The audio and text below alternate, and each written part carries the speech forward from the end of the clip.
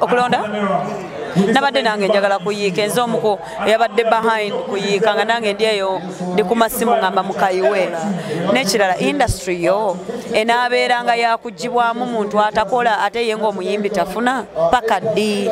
So it shouldn't be an issue. Mpozi nga fenna oyagala tuyiwa okitegeera from the parliament to everything that we are doing as artists because we don't sing anymore, but that's not a factor mu umma.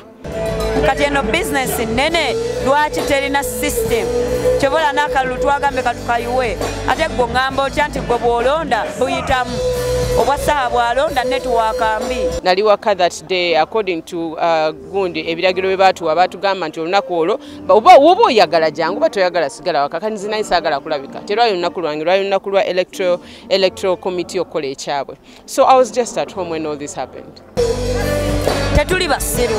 Olonze nawe. Yes, of course. Kugambe nti umma sijitembeya. Okitegeera I don't hawk around umma around, no. I have an office. So mbeera mu office nga ntudde ayagala okuntuukirira mba wendi. I'm always there. Sindi nga yali yasimbyewo okugwa okugerako ki? Sichimanyangako. Kiri okay obutamanya sina buzibu. Naye I'm sure kati ategedde. Kyobola banze ebintu emu bineewuunyisa. So oli president w'abayimbi. Nate gosinga okuba distant from bayimbi ogenda tugatotya. So let's get the proof nga tetuna kujjano kutandika ku accusing abantu ebintu kati tubeera tutya ne president atasobola na kwogera naffe ebigambo ebitingana bingi nze mbadde nsaba tandika okwogera n'obukakafu bondaba nga nziba akalulu nkwegayiridde nze agambye nkuba ekifaananyi kwata video in fact go live on Facebook ensike ndabe nti nkoze eki nzibye obulu. Saha yajja najja ewange emunyonyo nangamba Sheebah jagala kufuuka president jagala tulwanise kino ne mutegeera kati ategedde I'm sure because kati munne abadde yeetabaganye muki mu kalulu so I'm sure kati ategedde nti nze president.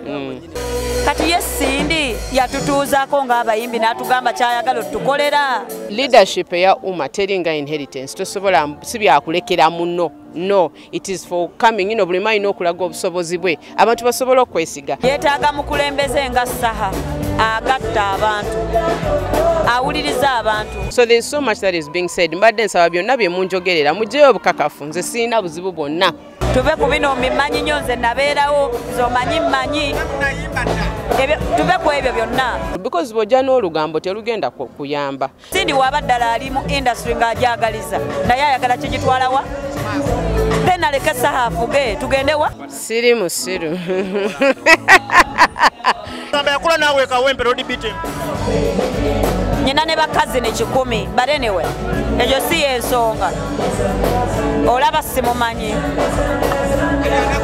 agenda kumfuga atya batutuuze bagambe kati bannanga akalulu akatuufu keetaaga zino sente tumanye ki kye twetaaga okufuna akalulu akalaali tukikole bwe kiba kyetaaga kukola kivulu tukuŋŋaanye sente tukikole kwa internet okizaganya nakwo oba okuwakanya tekwetaagisa kubanga bahakazi bonna babeera okwo internet si yalaali mulimu abagikozesa obulala waliwo ffe abaagala okuba alaali waliwo abalala basobola ogiyingira ne bagikozesa obwongo bwabwe kye bakola ki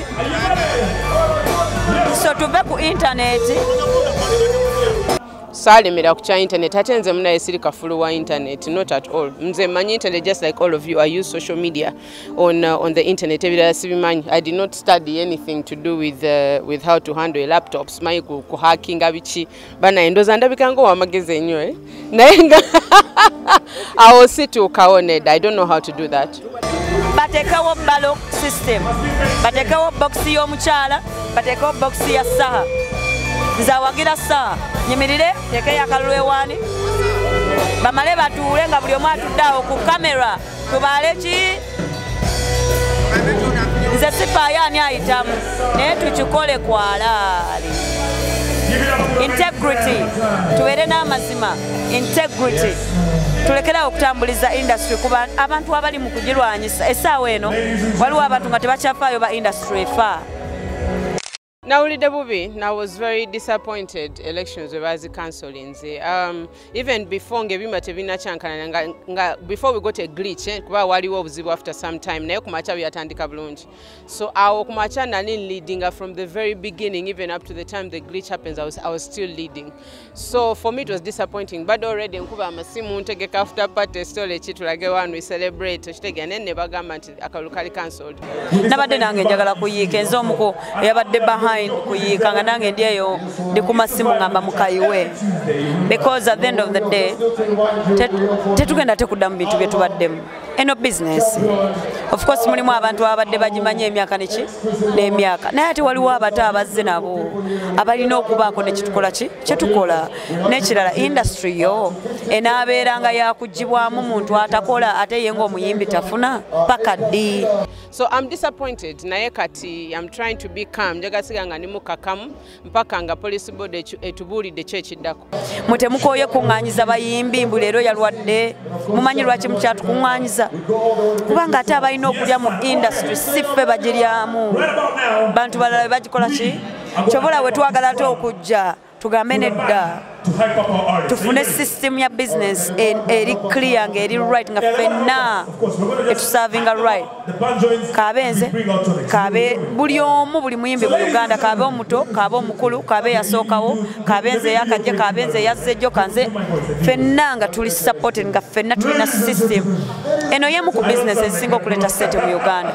Kubanga ku concert yange abamafuta bakola, aba transport bakola, aba taxi bakola ki, conductor akola, driver nakola, aba soda ne bakola, aba beverage ne bakola, aba beer ne bakola ki, aba modo akwakati eyange ya mwami Kete tayagala mwenge naye kundala aba beer ne bakola ki. So companies nyingi nnyo n'abantu bangi nnyo abalya kuki ku muyimbi. Si lawyer yekka kati Mr. Jeff bambi engeri gye yabadde yekka teri yabadde amuyambako oba awoza naye abadde yekka kyokka nga bamwetoolodde bamuwogganira balinga bagenda omukuba. He was really threatened, so nze nategedde lwaki he had to abadde alina okola kyo cancelling elections because he felt unsafe ng'omuntu yafinyize nga security ye tekyaliwo kati alina okukkiriza bukkiriza because bw'agaana balinga badde bagenda omukuba. So nze nategedde nti bamukasa cancelling elections nga teri kyakola. So it's disappointing.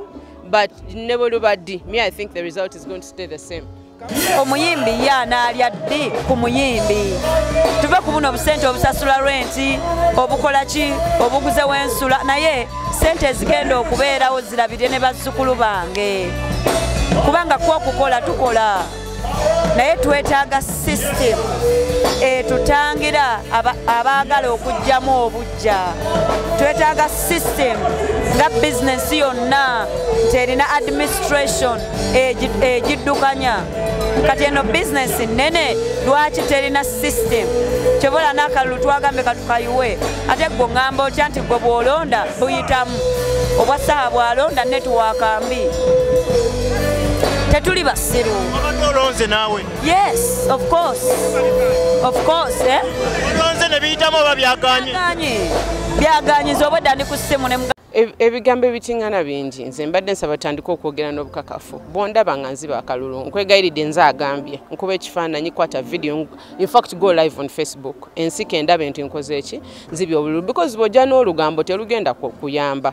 So let's get the proof nga tetunaba kujja wano kutandika ku accusing abantu ebintu because nali waka that day according to gundi ebiragiro bye baatuwa baatugamba nti olunaku olwo oba oyagala jangu ba toyagala sigala waka kati nze naye saagala kulabika terwayo olunaku lwange lwayo olunaku lwa electoral committee okola ekyabwe. So I was just at home when all this happened. Kakati tugenda tereza tya industry ng'ate abatagiriimu be bakyasinza okwagala ogiryamu.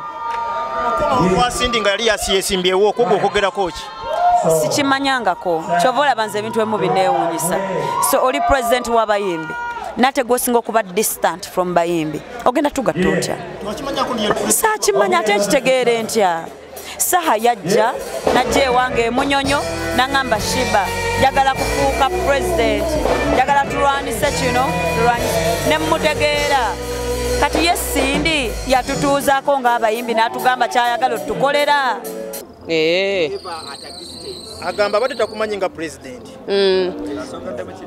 No, I think it's okay that all artists know that Uma eri ku National Theatre ku level eri kugundi level 2 room yaffe eri room 13 yeyo office jemberamu sina gye nekweka. You know, and that is the place to see me. We wanga bili issues about Uma sijitambuza nti no ndi I'm not kugambe nti Uma sijitembeya. Okitegera, I don't hawk around around. No, I have an office. So mbera mu office ngantudde. Ayagala okuntuukirira mba wendi. I'm always there. Kati tubeera tutya ne president atasobola na kwogera naffe. Yeetaaga mukulembeze nga Saha.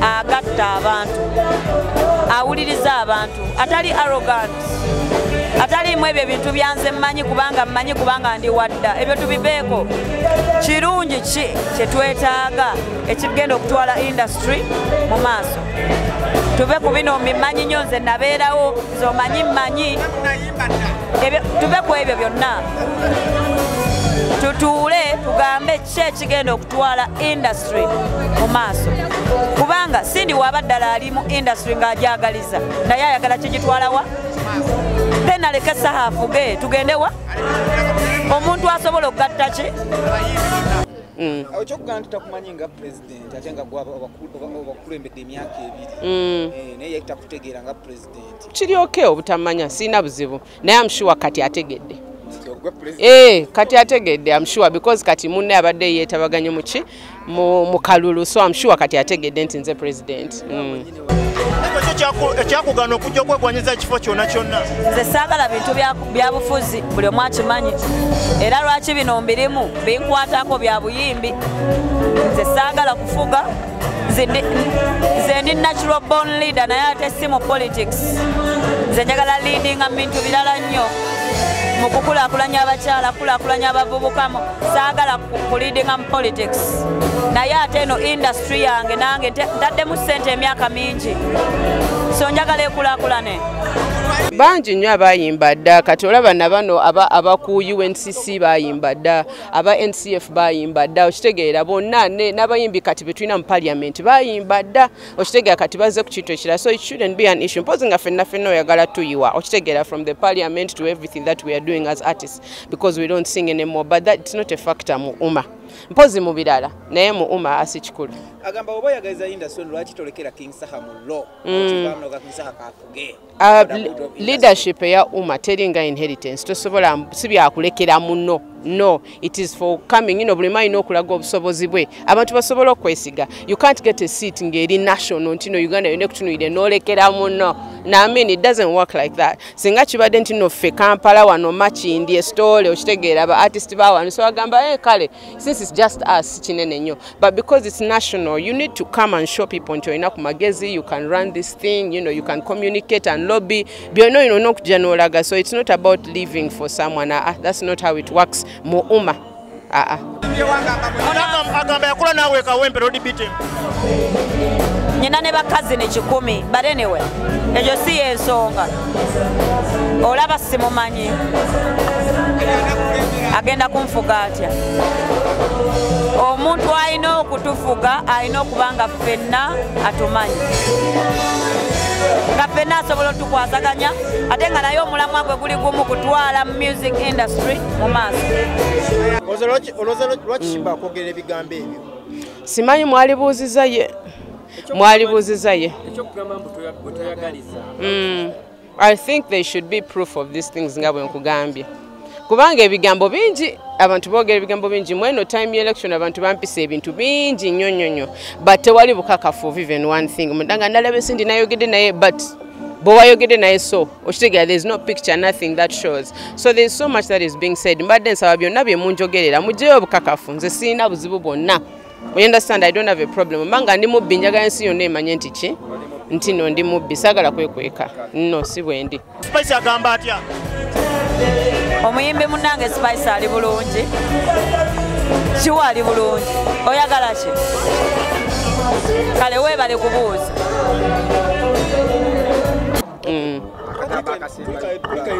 navuddeyo bano ebyo tubaye mbadde mmanyi byaggwa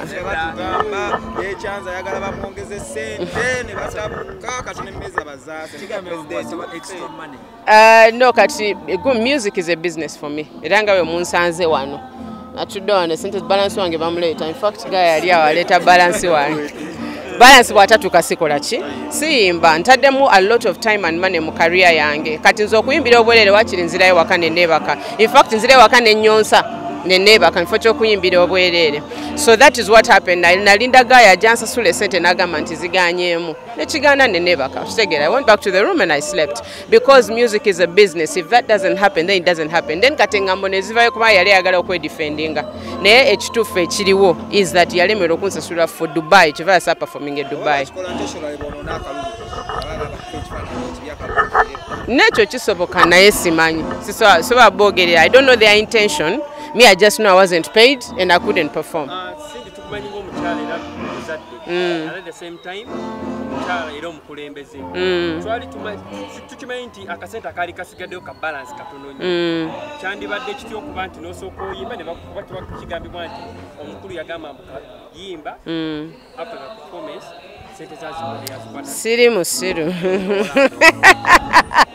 Siri musuru ze siwola ndongo oba omaze okuyimba oba omaze ddia oba takusasula before the show tebagenda kusasula. I have enough experience in this industry okumanya nti promoter agamba nja kusasula after. That's not going to happen because singa badde corporate event nti tuina invoice tuina kitegera all that paperwork nali performance but bino biri gentleman's agreement. So the only thing I have against you is my show and if I do it for free chiba chiwe. Hey, yes. No, I did not ask for extra money. No, I didn't ask for any extra money. I asked to be paid for Dubai. Kubanga olaba nayimba ne Abu Dhabi nayimba. Kuba kaja katuuka. Na mean, yeah, the money was there so I sang. Dubai was agana ne nebaka. Bagamba mbwatyo kuyimbira abantu abatono okusula brand. Abantu sabalaba na balaba. In fact bali sazawo because abasinga bagamba nesibira mu hotel. Kati nategeera nti n'abantu tebaliyo mu event. Okitegera if I was at the hotel. So I didn't see the people. Me, I didn't care if it was full or empty. Nze abantu ababiri we babeerawo nja bayimbira. Ne babeerawo 10 kiri nti bampadde ezange nze nja kuyimba. Ne lwaki temundeka ne ngenda n'enyimba. Balimbuulidde nti ya beeyi. I wanted Chinese food for